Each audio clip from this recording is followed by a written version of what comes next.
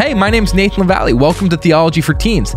In this episode, I'm going to be showing you an excerpt from a teaching I gave a group of teenagers right after they had a spiritual mountaintop experience. Now, this is something that has been occurring in my life for the past several years. I work full-time as a youth pastor, and that means that I get to see front row and center God move in the lives of teenagers. But here's the thing. Oftentimes when God moves, the shifts and the changes that God wants to create in people's lives, teenagers' lives, oftentimes get thwarted by the enemy.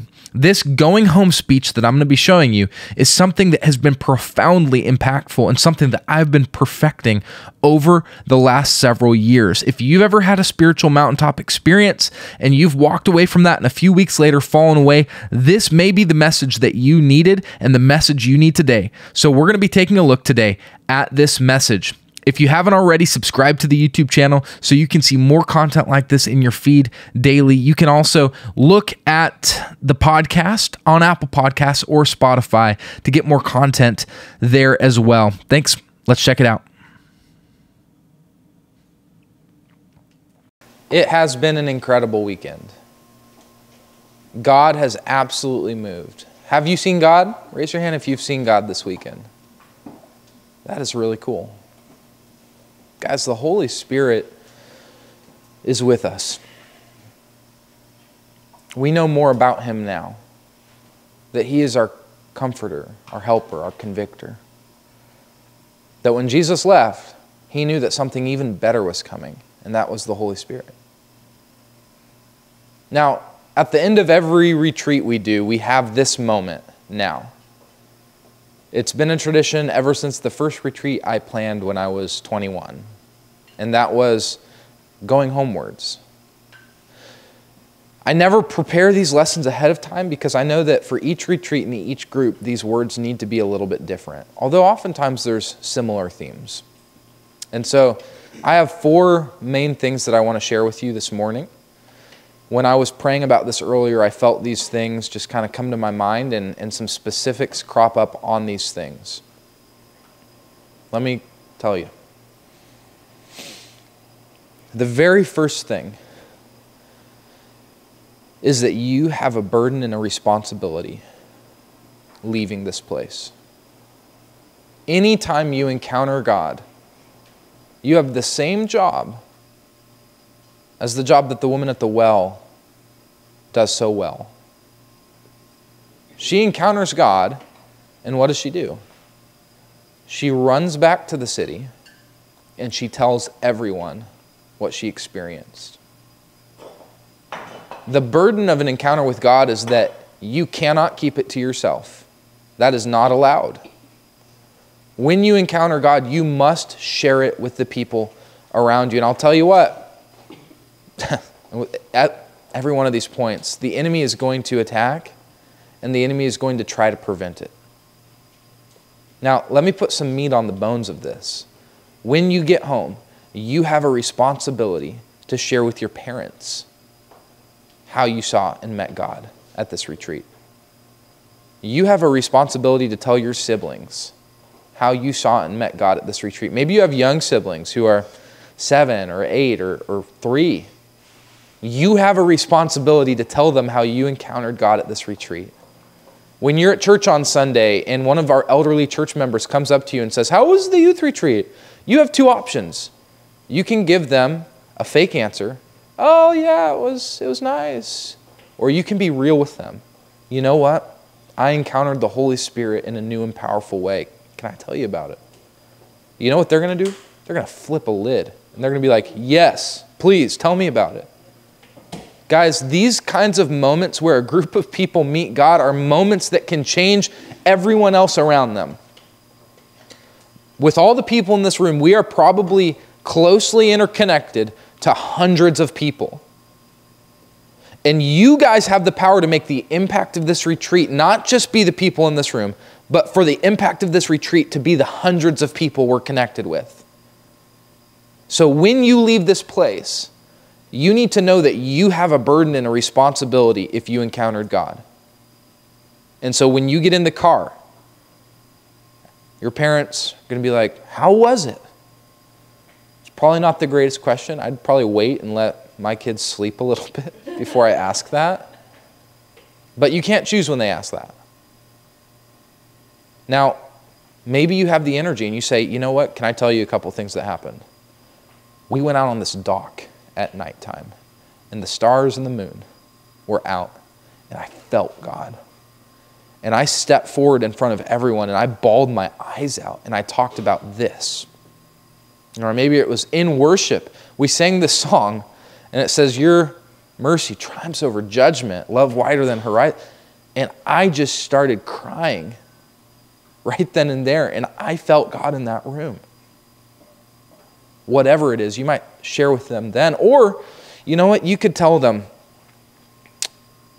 I'm going to tell you everything about it, but I'm pretty tired right now. Is it okay if I tell you about it later? And I think most of your parents would probably accept that. They'd say, you know what, okay, yeah. But later you have to really tell them about it. When you do this, it can have huge positive impacts. When you tell your parents, it means the next time we have a youth retreat, they're going to make sure you're here. They're going to iron it out in your schedule for you. When you tell your friends, it means that later, and we're going to get to this point, when you invite them, they're more likely to come. They've had time to think about it. The Holy Spirit has time to work in them between now and then.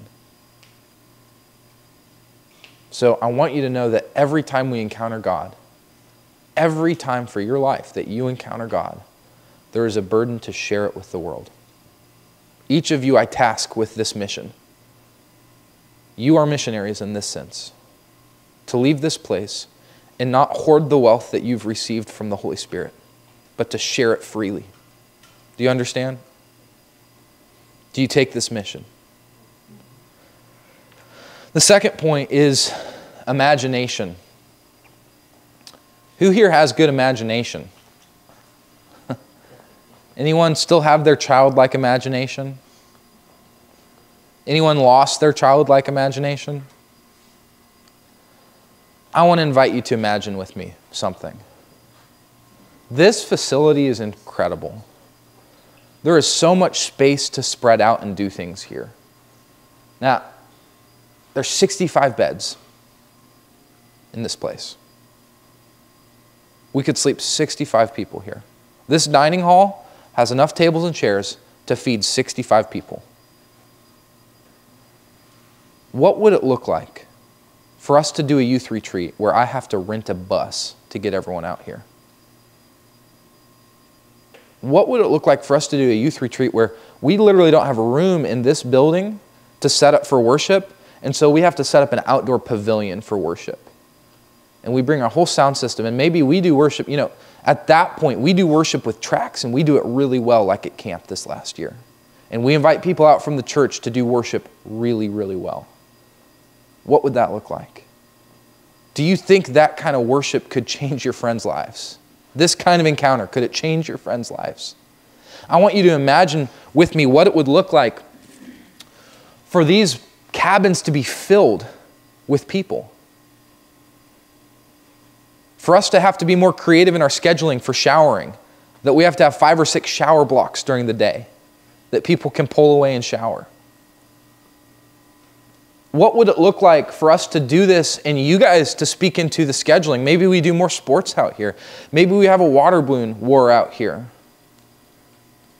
Maybe we bring out gel blasters and have a massive gel blaster war out here.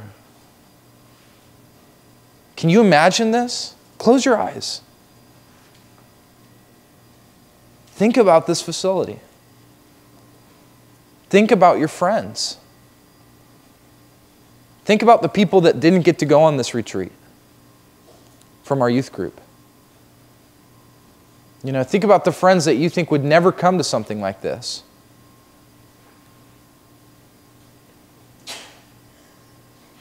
Can you imagine this place filled with 50 kids? Can you imagine us pulling a charter bus out here filled with 50 kids? Can you imagine it?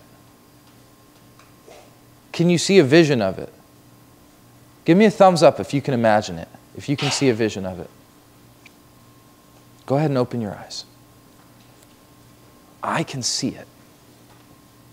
I'll tell you something. At the Prosopolympsia retreat that we did, do you know how many students we had out there? Total with the adults, we had over 40 people. Student-wise, we had about 30 people. Now, why did so many people come to that retreat? Do you guys know? It was your first big retreat. We did Quench the year before. Nope. Good guess, though. I'm not shaming you. Good guess, but that's not what it was. Some people, who stepped up? Daniel stepped up. Now, I know some other people stepped up too. But Daniel brought 10 friends on that retreat. You know what Daniel did? He and I talked about this. He sat down at his computer and he wrote out a script. He typed it out. Here's how I'm going to invite my friends. Last year I was at this retreat and this incredible thing happened. I want you to come to this retreat. I think it could change your life. I know you might not believe in God. I know you might not care about Him. I know you might be disconnected from Him. I want you to come to this retreat. I could ask him to send me the script he sent out for that retreat, that he sent literally to every friend he had, even the ones he thought, there's no chance they're coming. And guess what? Several of them came. Several of them were impacted for the gospel. And it was because Daniel was willing to shoot the shot on that. What he did, he texted it out to everyone and then he followed up. And he called these friends. When he saw them at school, he said, hey, have you signed up for the retreat yet? No, I haven't. You really got to sign up for the retreat. He was very focused on this. Guys, you all have that power. But you have to take it with boldness. I promise you, if all of you did that, if all of you were that focused and that bold, we would fill out this retreat center on the next retreat we did. If each of you invited all of your friends with that veracity, this place would be full. We'd probably have to turn people away because of the limit of beds we have here. Ice. And there's an ice maker. It's awesome. Do you guys see the vision? Do you see how it is not a fantasy, but it's true imagination, something that could really take place, that you guys have the power to make happen? But hey, I can't make it happen. I can't go around inviting kids to my retreat. It's creepy. Okay? Okay, I can't do it. I've tried. It doesn't work. Okay? I can't in Walmart go, hey, you should come to this retreat I'm doing. Like, who are you? It doesn't work. Yeah, it doesn't work, man. But you know what? You can do that. You can invite your friends to this retreat. And we're going to plan another one of these for after the summertime. And we're going to plan it here. And I'm going to reserve this place. And we're going to run it. So you guys don't just have a mission to tell others about what you've experienced. You have a mission to get other people here for the next one. And I'm telling you, with these 12 here, I know, like, you guys have friends that you've never thought of inviting to something like this. If you invited all of them, what could happen? Now, I think about, how many of you have seen the 4 Guys, 1 God YouTube channel that Cooper and Cohen and the boys are, okay. We posted that video. No subscribers. But the 4 of you, what'd you do, Cooper? Sent it to a lot of people. You sent it to everyone, right? And the next day at school, what happened? I got made fun of. My teacher. I sent it to my teachers too. My teachers talked to me about it. Yeah, but what else happened from that? You know how many views that video's at right now? It's just under 1,000 that video was viewed. And it was because you guys were willing to use your relational capital. What I mean by that is you were willing to use your relationships, your friendships, as a means of bringing people God. That channel has over 100 subscribers now. More subscribers than my channel. I don't have the power that you guys have in this regard. use your power for God. Okay? All right, we got 2 points left. Third point. If you have not given your life to God formally, if you have not been baptized, I need to be very clear on what you're missing. If you have not given your life to God in baptism, if you have not stepped into the water, Peter tells us what we're missing. Okay? When he preaches to the Jews in Acts chapter 2, it says they're cut to the heart by the message of the gospel. How many of you have felt that this week? Cut to the heart. Have you felt that? It's like emotional. They felt emotional. Have you experienced that? They felt cut to the heart, and so they said, Peter, what should we do? Peter's response is this: repent and be baptized in the name of our Lord Jesus Christ for the forgiveness of your sins, and this is the big part, and you will receive the gift of the Holy Spirit. Now, we can debate and talk about whether baptism is necessary for salvation all day long. Okay, I'm not going to get into that. What I am going to get into, because it's certain and it's definitive, is that it's when you are baptized. That is the time that the Holy Spirit comes and you received Him as a gift. He indwells you and encourages you for the rest of your life. When you formally declare, God, I'm giving my life to you, that is when the Holy Spirit says, you've opened your door to me and I can make home in your heart. And what that means, it is so powerful. It means you have a new identity. Some of you don't have that right now. You can be surrounded by the Spirit. You can be washed in the Spirit. You can be forgiven of your sins. But you do not have the Spirit within you yet. That Spirit within you is a still small voice that will comfort you in times of trouble. That Spirit within you will say, you know what, you think you're bad? No. I've made you good. That Spirit within you is a companion that will always be with you, will never forsake you. And if you have not given your life to God in baptism, that gift is awaiting you. That gift is right there for you to reach out and grab. We've talked about this a lot. Do not wait to engineer the right moment to give your life to God. Do not wait for camp to give your life to God if you're ready to give your life to God now. What that will do, if you wait, if you try to engineer the perfect moment, guess what? It will never come. If you wait for the emotional high, guess what? It won't last. And so it's in a moment of rational thought where you say, you know what? I give my life to God. I want to do that. I want to do it formally. I want the Holy Spirit inside me. That you should immediately say, I want to get baptized. Help me figure that out. Let's do it in a way that's going to be meaningful, that I'll remember the rest of my life. And we will make that happen. And so if you're ready to get baptized, I want to encourage you in the next week to come talk to me about that. To give your life to God in a new way. To have the Holy Spirit inside you telling you who you are for the first time. That is a powerful thing. Finally, you need to be aware, and this is the fourth point, and there have been tie-ins on this with all the other points, that when you leave here, Satan will attack you. When you leave here, Satan will attack you. And I'll be as clear as I can.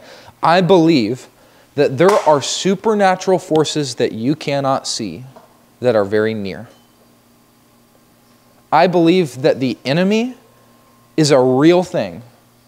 It's not just some metaphor for the bad parts of us. It's not just some metaphor or a made-up story. The enemy is very real. There are demons, there are unclean spirits, and there is a leader of them called Satan or Lucifer who rules these powers. When you leave this place, they are going to initiate some sort of plan to convince you this was not real. Now, the reason that this hasn't happened yet is because we have been in constant prayer as adults. The volunteers here literally praying domes of protection over you, literally praying that if there have been any evil spirits that you guys have brought here, that have been with you, that they would not be allowed in this place. We cast them out. We rebuke them in the name of Jesus. But when you leave this place, when you expose yourself to other people and other environments that are not protected like this, doubt can start to seep in. And you might start going, it wasn't real. You might start to go, I just was really emotional. That wasn't God. You might start to go, those people who were there didn't really care about me. You might start to say, I don't belong with that group of people. You might start to say, all this stuff about the Holy Spirit, it's confusing still. And in many ways, these can be attacks of the enemy. Because the enemy is going to want to invalidate the powerful experiences you have with God. That's what the enemy has done since the dawn of creation. That is what the enemy did in the garden with Adam and Eve. That is what the enemy tried to do with Jesus. The way you combat that is you hold fast to Scripture and God's Word, just like Jesus did. To every temptation, there was a response from Scripture. Jesus quoted. And it focused on the power and goodness of God. But in being aware of the enemy's attack, it loses half of its power. So when you leave this place and you get home and immediately your brother is fighting with you, let's just say, or immediately your little sister is chasing you with scissors or something like that, okay? Or immediately your parents are getting on your case. Did you finish your homework? Step back. Mom, you're the enemy. No, I'm just kidding. Don't say that. No. Don't say that. Don't say that. But be aware that the enemy will use whatever means necessary to get at you. Okay, the enemy will use things that are well-intentioned to get at you. And where the enemy is not in your mom. The enemy is not like, go tell her to get her homework done. The enemy is in you interpreting that and hearing that a certain way and it rattling you. Step back. No. Nope. She just wanted me to get my homework done. Get my homework done. It's okay. This weekend was worth it. Like, we're here.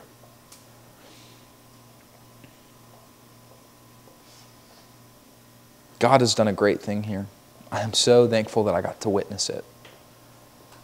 And all of these 4 things are things that I'm going to do with you. That I will witness to other people. I will invite as many students in our church as I can to the next one of these. I will watch the enemy's attack in my life. I'll be ready for it. And I'll talk with you about baptism. That's it. Thank you so much for watching. If you'd like, you can engage down in the comment section below, or like I said, make sure to like and subscribe, follow the podcast, leave a 5-star review, fulfill your role as an online evangelist. I hope you enjoyed that. I hope you enjoyed getting a backseat view at what it looks like at the end of the youth retreats that I typically lead. Thanks for watching. This has been Theology for Teens with Nathan LaValle. See you in the next one. Bye.